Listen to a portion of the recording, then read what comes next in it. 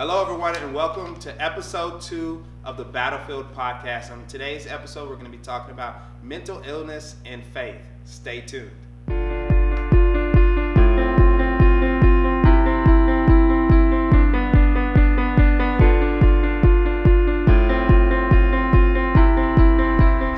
I'm glad you guys are back with us today, and this is a very important issue.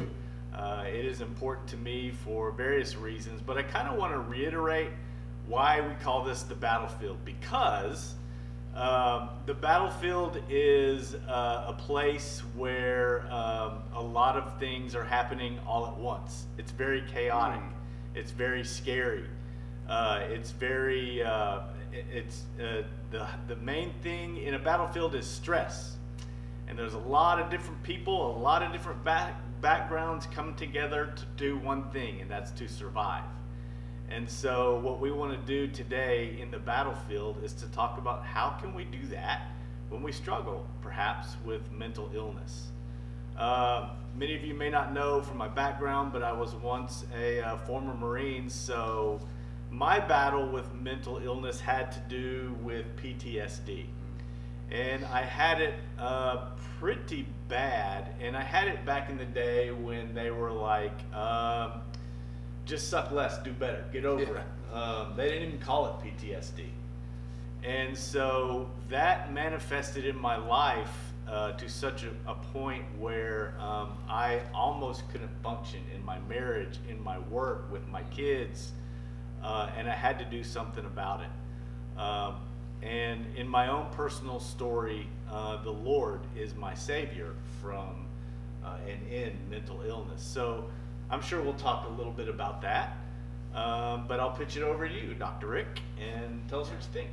Yeah, so being a full-time pastor, I've struggled with some things within my own life, also within my family, and then also ministering to a lot of people that have dealt with all kinds of life experiences that sometimes have led into mental illness. And it was part of the reason that I did my doctorate in pastoral counseling, was because I didn't feel like I was well equipped to help connect the truths of Scripture into that particular area of bridging into how to help someone get better, besides just saying kind of like, here's what the Bible says, here's what you're doing, stop doing that, do this. Instead of being able to bridge it, give them a how bridge. How do I do that?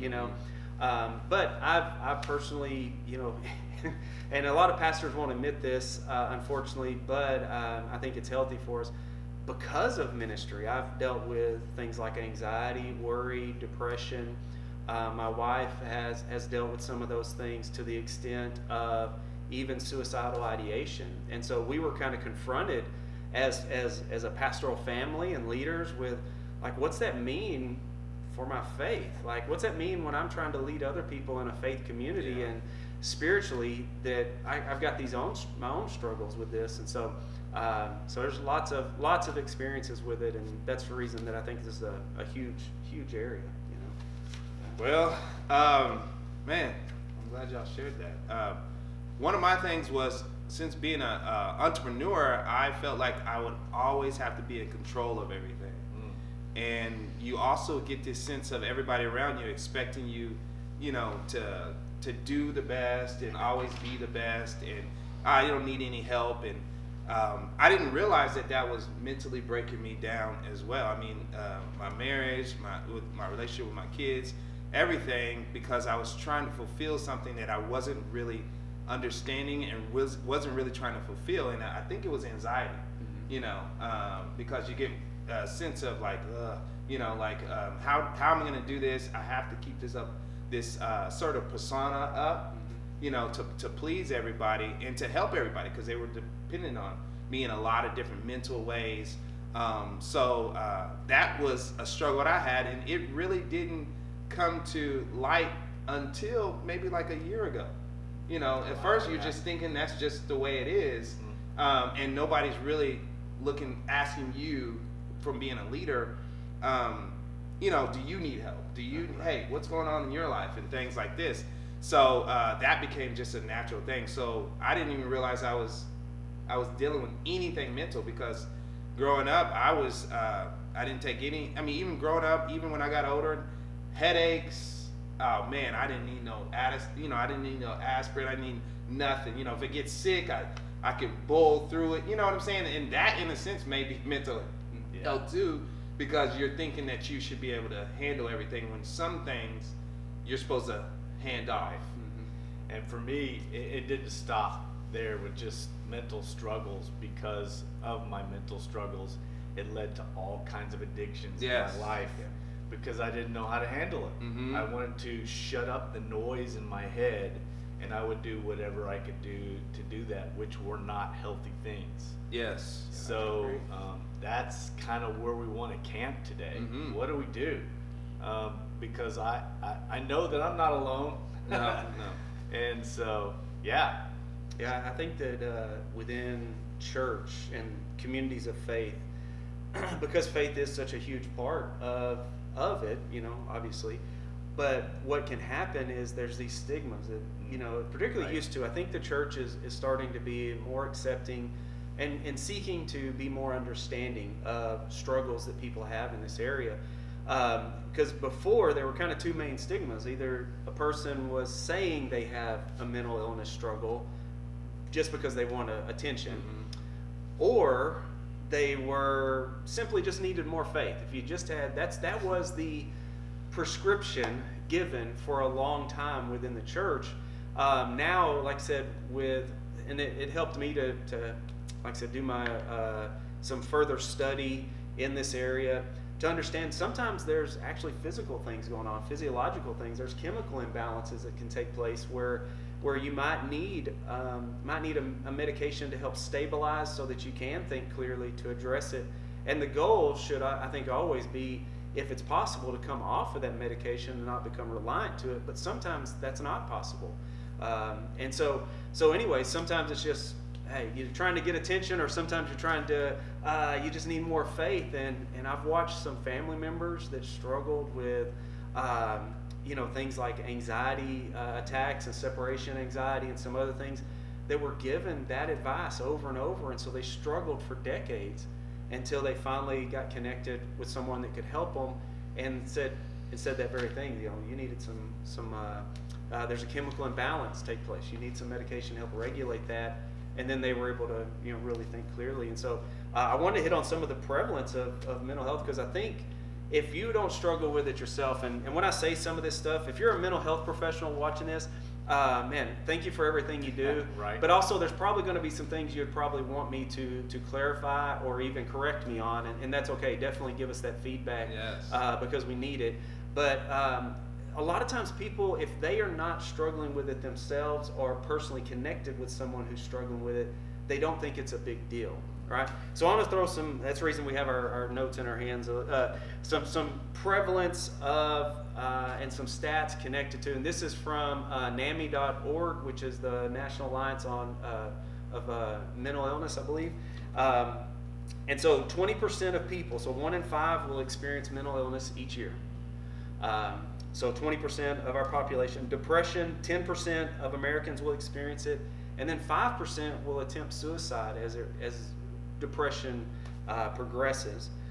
Our adolescents have the fastest rate, or the fastest growing rate of depression, and then most people who have depression don't actually seek medical attention. Anxiety is another one that's becoming more common, and about 30% of people will experience anxiety at some point in their life. And women are 60% more likely than men to experience anxiety. And an interesting one, for whatever reason, Caucasians are most likely to experience anxiety. So that one's a little bit backwards from a lot of the other stats that we find as it relates to mental illness, because a lot of other stats, mental illness affects communities of color, African Americans, Hispanic, more than it does Caucasian. So this is one of the ones where it's actually flipped a little bit, which is, I'm sure you know why or what. Hey, Dr. Nichols. Yes, sir. What are some causes of mental illness? Yeah, so want to give some real broad definitions of some of that. so we experience lots of different things, and some of those causes, we're going to try to give simple terms for them. Yeah. Again, if you're a mental health professional, there's a lot more clinical terminology that goes along with these, but we're going to give real broad categories. So if you experience a loss of trust, or where someone who was supposed to protect you didn't, or they were the offender against you somehow, that can lead to things like trauma, abuse, anger, unforgiveness, other things like that. When you have a loss of control, that leads to stress and fear. A loss of peace leads to anxiety and worry, not knowing what the future holds. And then loss of hope is really kind of the root of depression and suicide.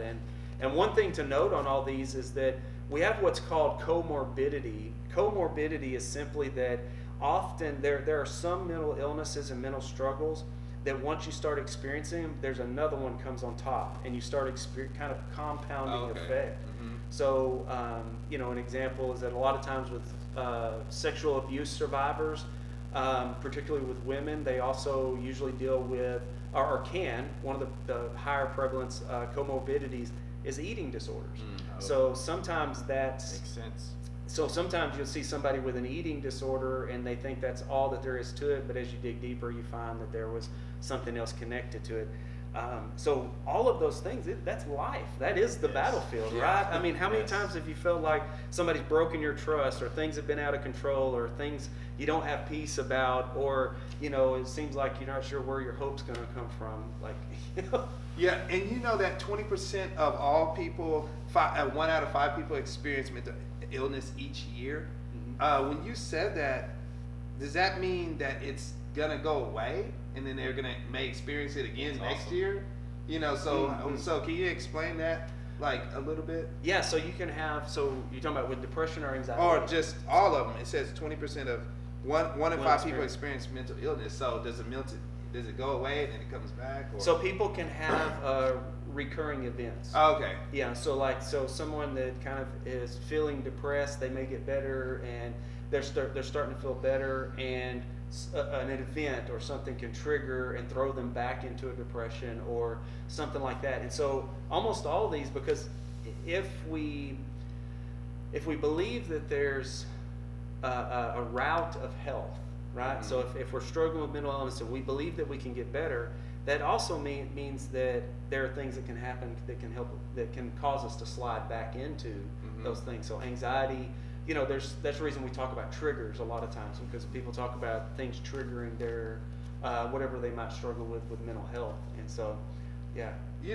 That's interesting, because whenever we talk about mental illness, mental health, we rarely talk about what you just said, because that just clicked in my mind that, okay, it's a season.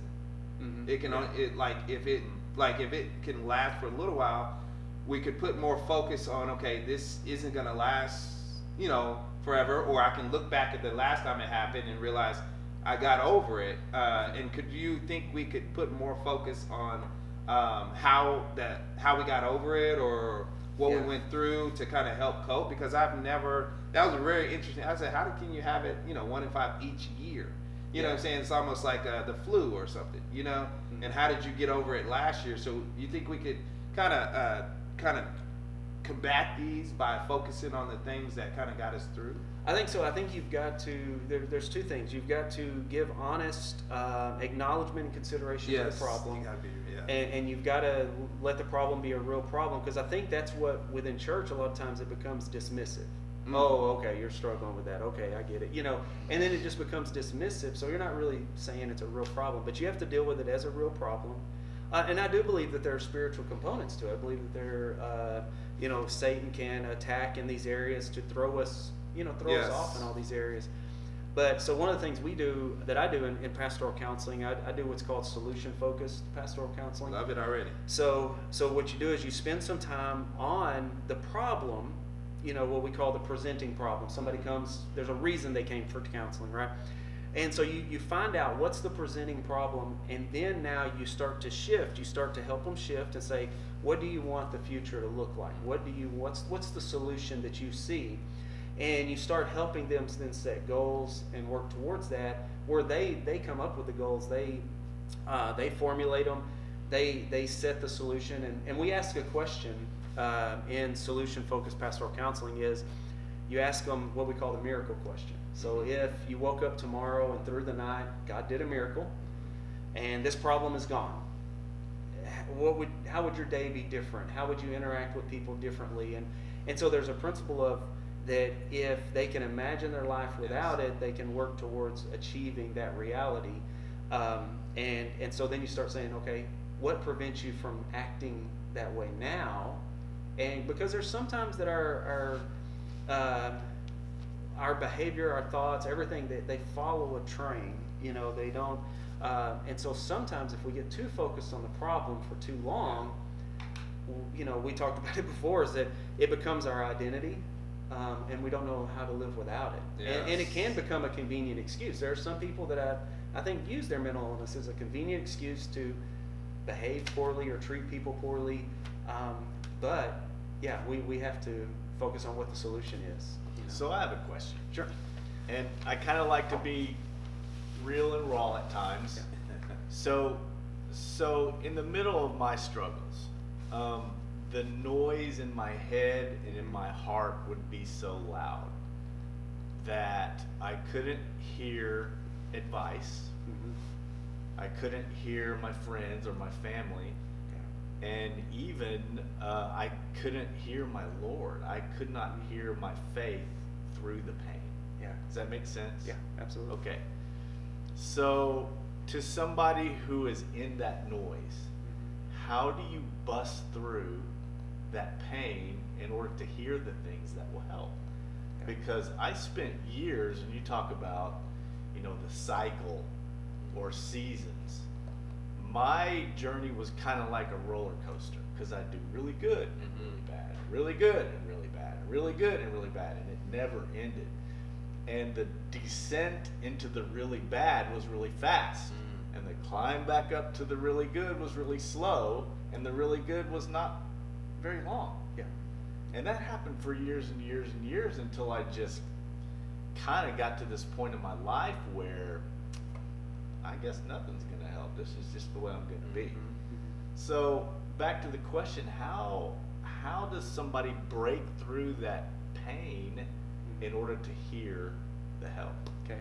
So is that a fair question? Yeah, okay. I think so. Yeah, because so another tool that we like to use in solution-focused pastoral counseling is called finding the exceptions.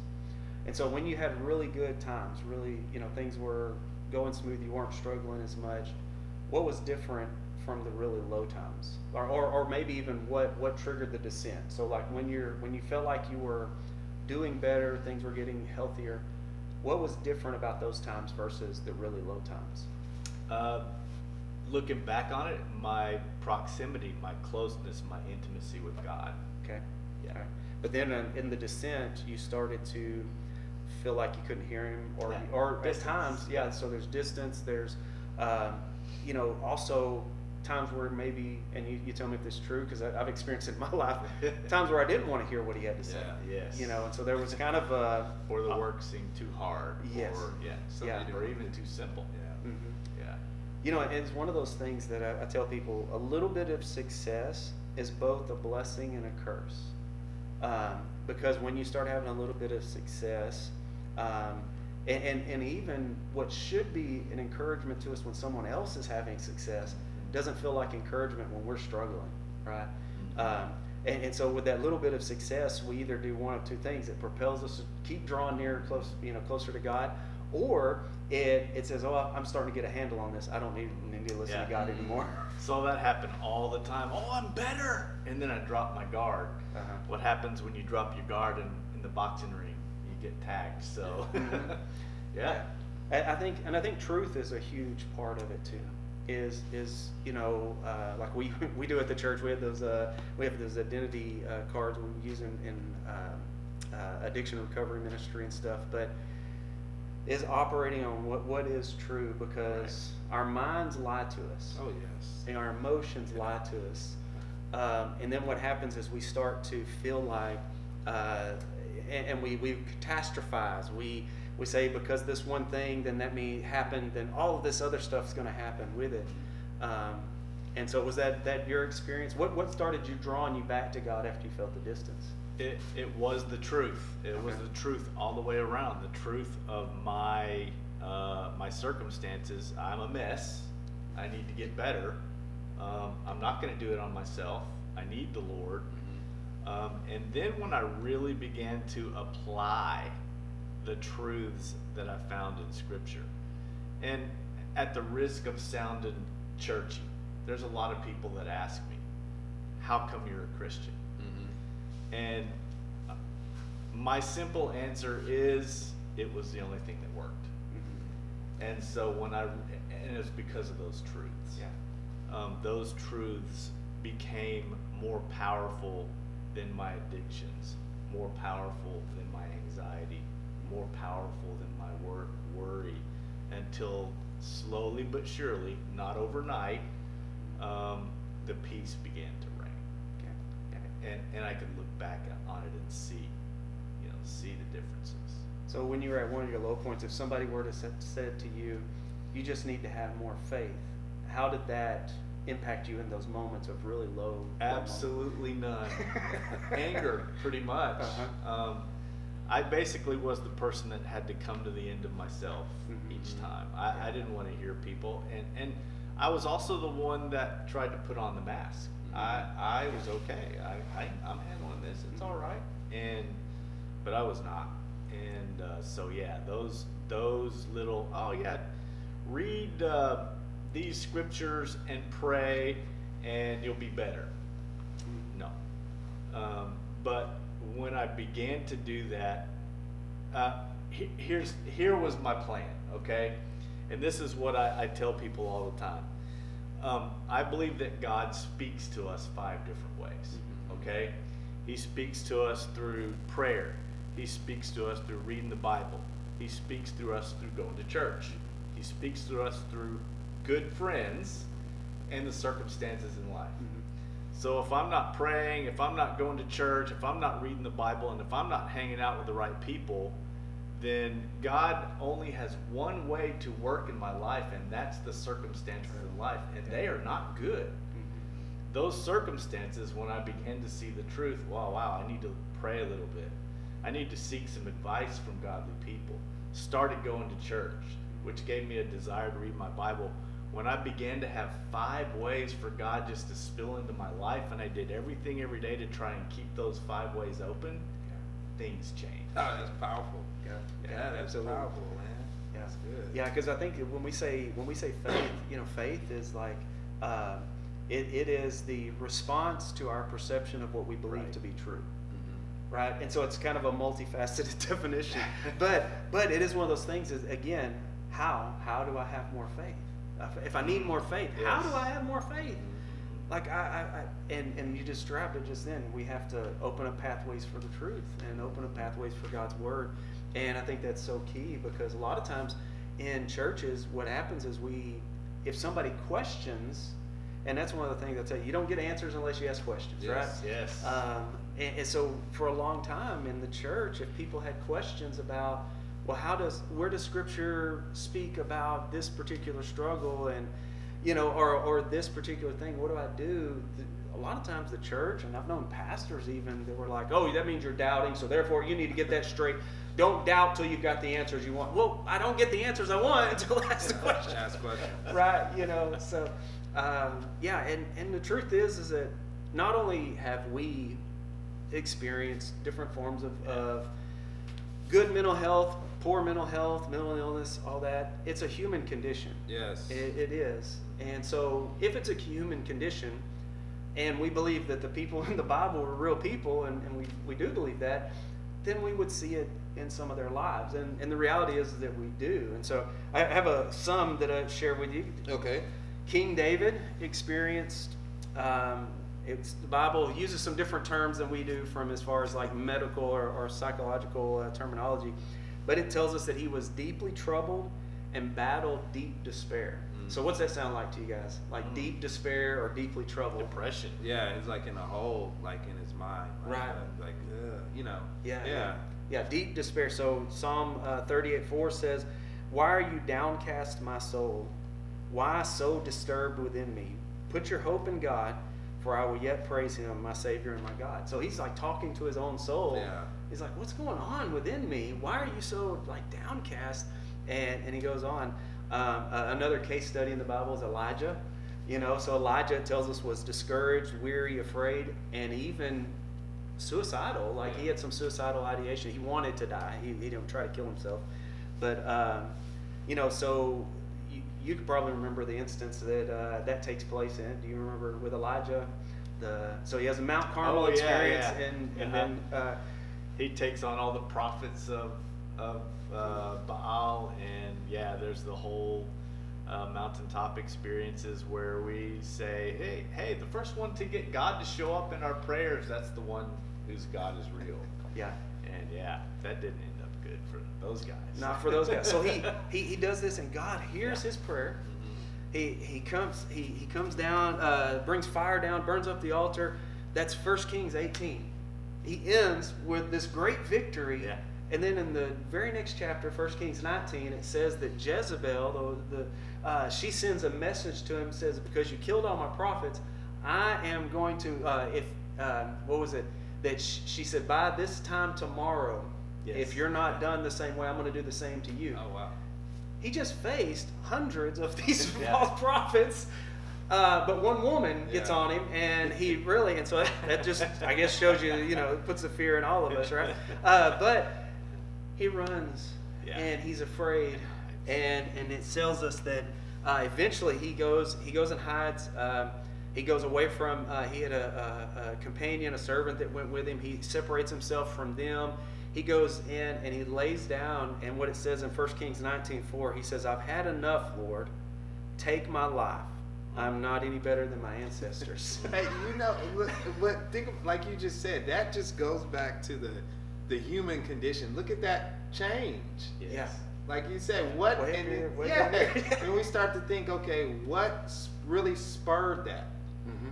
You know what I'm saying? How could you just lose sight of what you did or what happened, what occurred, and now get down to this bottom? That's very interesting to think about and contemplate, but it's also amazing how God put those type of real human experiences that we experience. You literally just were talking about this, Pastor, and for us to recognize and realize that there's a lot more people are going through this, thousands of years ago. So that's a really great picture. I mean, it's not a great picture, but it should give us some sense of hope to where we realize that we're not the only one.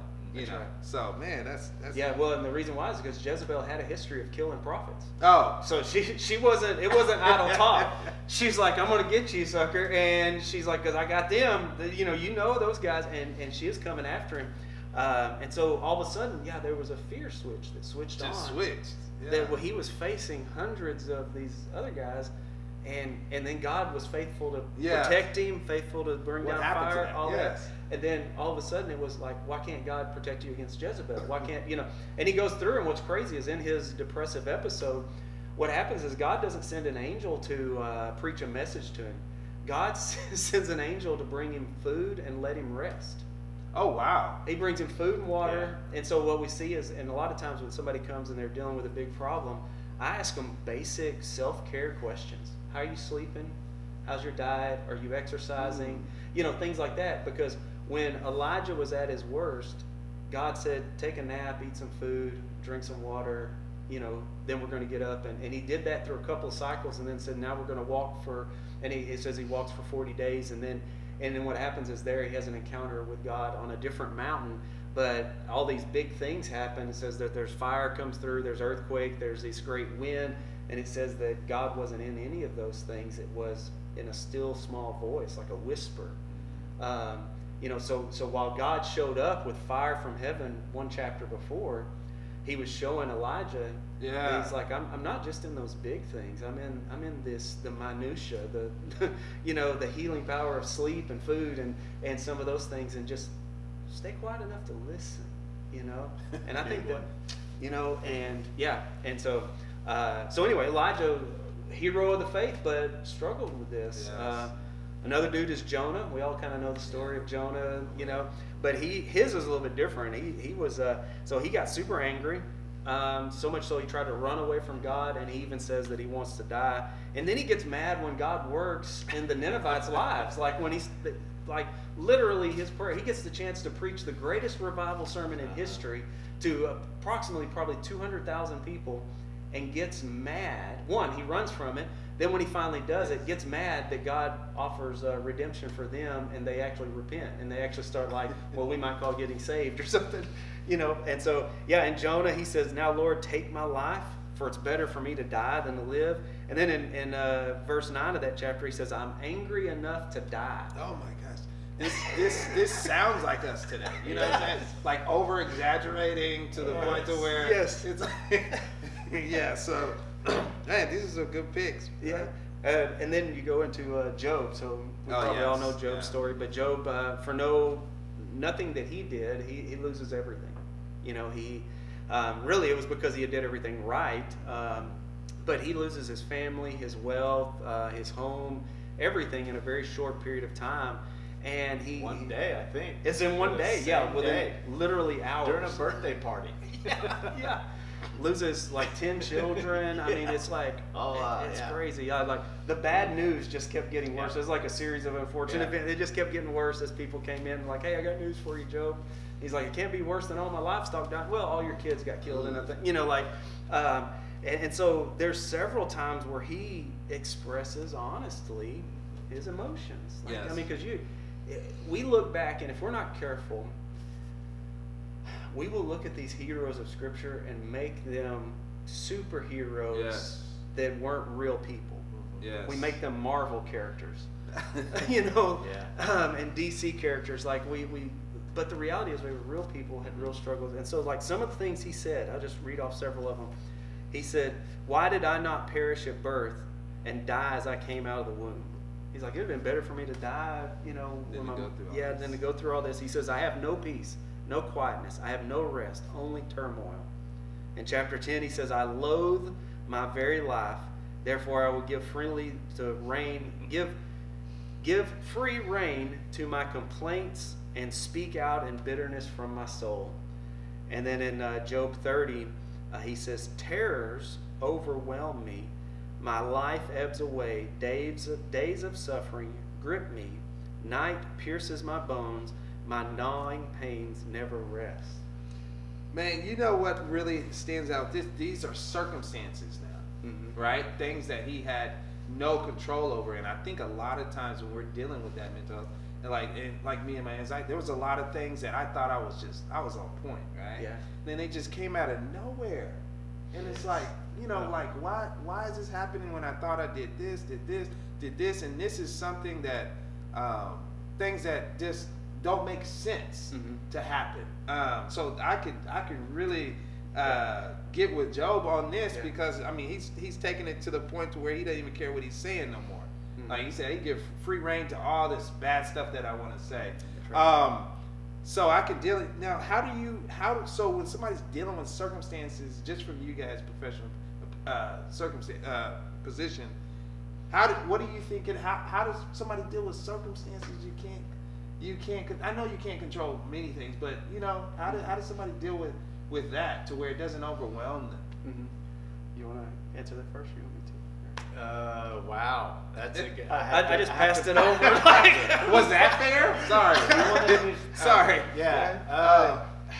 You know, I think Job has the answer, and it's not an answer that we want to hear. Oh man, yes. Because one of my favorite lines of Job is, "Though he slay me, yet will I trust him." Yeah.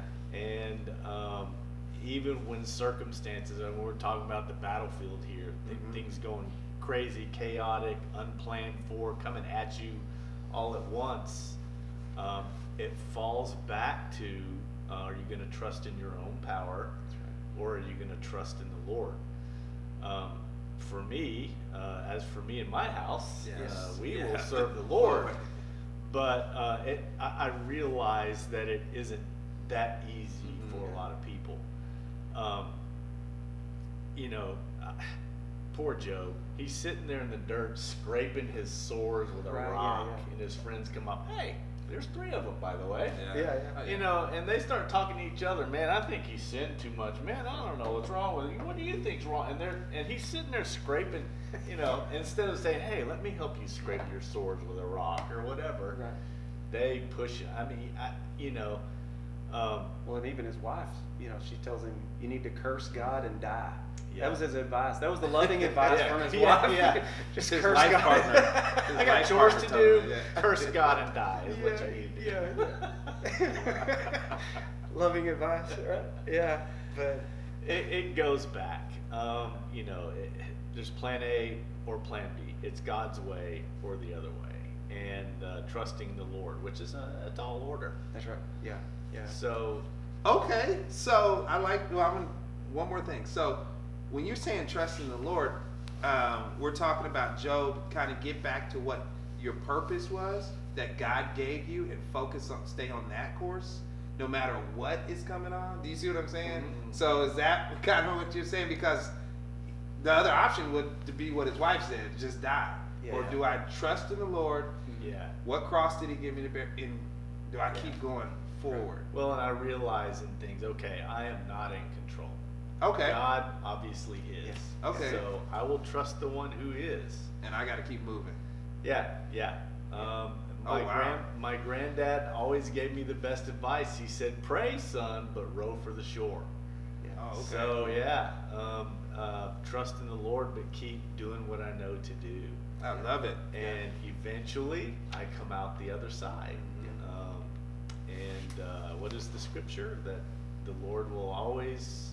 There is always a way out. Mm-hmm. Yes. And sometimes it's difficult to find, and maybe in some areas of my life I'm still not out on the other side yet, but I'm still rowing. So, Man, that's tough, and we understand it. That's pretty tough, Dan. But that is the truth, and I stand by that one. Yes. Oh wow. Yeah, I think it comes down to, do we truly believe in God's sovereignty? Yes. And is it. because, and I think this is where you get some theological things come into our, particularly as Christians, that shape how we respond to difficulties. Because we have some denominations that teach that if you're following God, nothing bad will ever happen to you. But we've got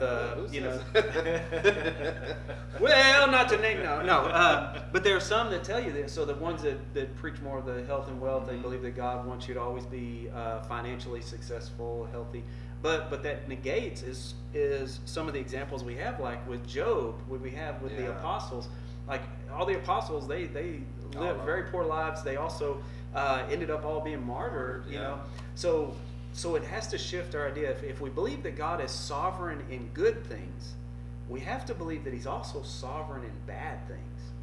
Is He still a good God when I have a bad day? Right? That's the podcast title. That was good. Yes. And so we have to. So what I told our kids growing up, Amy and I did, was so that issue of control. What things do you actually have control over? You have control over your thoughts, your words, and your actions. That's it. That's it. You don't have control, over what your kids do, what your boss does, what somebody at the store does, what a politician does. You don't have control over any of that stuff. You don't have control over the weather. No. All you have is control over how you respond to those things. And when we trust that God is good, so there's 3 things we say at the church quite often. There's 3 things that if you believe these, you can get through a lot of things in life. If you believe that God is good, right? If you believe that He's in control, so you have a good God that's in control, and you believe that He loves you. If you believe those 3 things, then what happens is, if you're going through difficult situations, you know that even though the situation is really difficult, God can bring something good out of it. He's either going to develop us, He's going to help us grow, He's going to humble us, He's going to do something that's going to make us better on the other side, because He's good, He's in control, and He loves us. There are some things that God has chosen can only be developed through really difficult things. I agree. And so how do you learn to have, like, say, greater faith? Is you have to have that faith tested. Yeah. And then how does that faith get tested? Well, it's when something happens and God is silent for a little while. Do I still believe He's in control? Do I still believe He's good? Do I still, believe He loves me? Then that grows our faith. And so, yeah, I think that it's that same thing of like being honest about what we actually have control, like and not using bad circumstances to justify bad behavior. Oh yes. Because that becomes a convenient excuse. We tell our kids all the time, say, you don't justify committing a sin in your life because someone else committed a sin in theirs against you, right? And so that's difficult, and that's difficult in life. And so that is okay. So this is difficult. Everything we're talking about is difficult, but don't we want a God? Don't we want to serve a God that's beyond our kind of understanding? We don't want to be able to understand everything God does, because then He would just be like us. You know what I mean? Just to put logic in, in the whole talk about God. And I used to think about that. It's like, man, if I could understand Him, He wouldn't be God. So it has to be some type of understanding. But then also, even with my kids, you have to let them go through stuff to learn. If we just did every little thing for them, and then when they get 18, you kick them out, and then you're like, okay, you should know. No, they shouldn't. You have to let them grow a little bit and let them make their own choices. So I feel like, and we're not talking bad about the mental health and how it's anybody's fault. What we're talking about is some solutions to kind of see the light on the battlefield. You know what I'm saying? Just to see just the inkling of light, and then rely on the foundation like you put it. So man, this has been really good. Let's do our promise to those that are struggling. So to those that are struggling right now, they've listened to our podcast, they want to know more. What is the promise? Here's the one that meant the most to me, other than of course God being active in my life, is to realize that you are not alone. Okay, I love it. Only John Wayne charged the hill by himself. And where is John Wayne today? He's dead. Yes. You need your battle buddies. You can't do it alone. Society tells us, especially America, well, you're the man, you're supposed to be big and strong and not ask for help. But man, you got to realize you need your battle buddies. They're watching parts of the battlefield that you can't see, and they will help you. These gentlemen here with me today have inspired me and helped me more than they even know. And if you're struggling, if some of these things that we have talked about today have hit home, then by all means, seek help. Seek help from somebody you know really well and somebody you trust, and realize that you are not alone. There are people who will go to the wall and fight with you in the battlefield. And my prayer is that you find those people, because they make the battle easier. And so realize, I guess for me, is that you're not alone. There are people in your life who will help. Seek help. Don't be afraid of it, and also, seek the Lord. You're definitely not alone where He is concerned. Yeah, I think about like 2 Corinthians 1:4, where it tells us to comfort others in their affliction as God comforted us in our affliction. Anything that we go through that has developed us, grown us, or that we've struggled with becomes really a way we can minister to someone else, because now we have an experience. But God gives us some promises. Psalm 34:18 says, "The Lord is close to the brokenhearted, and He saves those who are crushed in spirit." He's promised that if we seek Him, He will be there. I would kind of speak to leaders real quick, and Christians. Be compassionate. Like the thing that we seem to miss so much in Christianity, particularly in America, is we fight. The church fights for truth, and the church fights but we've forgotten how to be considerate, compassionate, and kind while still teaching the truth. That means we got to be patient. We've got to be, we've got to listen more than we talk. Oh man, yeah. But man, it is. And so be compassionate. If you don't know how to help someone that's struggling, or even if you yourself are struggling, again, reach out for help. There's lots of resources. And I would even say that if you're dealing with something, man, email me, email us. We want to be able to help, because sometimes it's just getting to verbalize the internal struggle helps so much. Yeah, getting it out there. Yeah, so that would be kind of my thing to leave off on, and know that God has promised that if we seek Him, He'll bring the healing we need. But if we are dealing with others, to be compassionate. Yeah. Just Love it. Be loving towards them. Be kind in our words. Okay, so what I want to leave with you guys today is that give. Now, I'm not talking about go out and give. I know mental health, you're feeling drained, but if this is what I did. One of the things I promised myself I wanted to do, whenever I catch eyes with somebody, I'm gonna say hi, and just giving a hi, because you never know what they're going through. True. And if you could give, the Lord says it's better to give to receive. And that's, a lot of times people don't look at little stuff like that as giving, but you are. You could be giving hope to somebody. You could be giving love to somebody. So if you kind of refocus that depression, refocus your mental health into giving just a little, just hi or thank you, or, just doing little stuff like that, it'll do a wonders for your peace and theirs. You never know how you be touching somebody. So look at that, and then reach out to us, man. Because like I said, these guys, Pastor Mark said he doesn't realize how much he's helped it, but man, these guys have helped me as well, just being in this brotherhood to do this. So, and we want to share this with you guys. We have a lot of things coming to where you'll be able to join us and talk a little more intimately.